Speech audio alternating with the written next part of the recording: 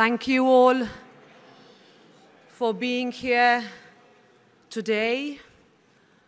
I know how much this means for people in Israel who have endured the worst terrorist attack in generations.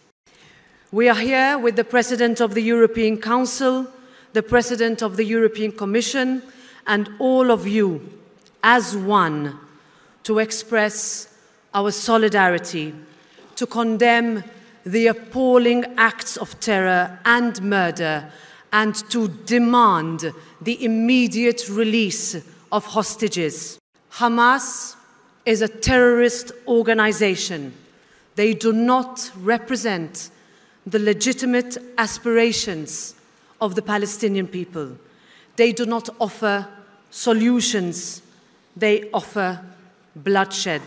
They opened fire on hundreds of young people at a music event, killing indiscriminately, including EU nationals. They abducted young girls and boys. They took elderly Holocaust survivors and dragged them out of their homes. They paraded dead people through the street like trophies.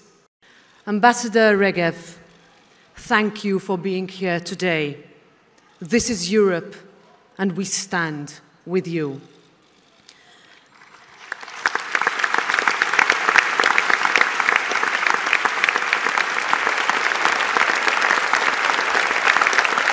I would now ask all of you to mark a moment of silence to remember the victims.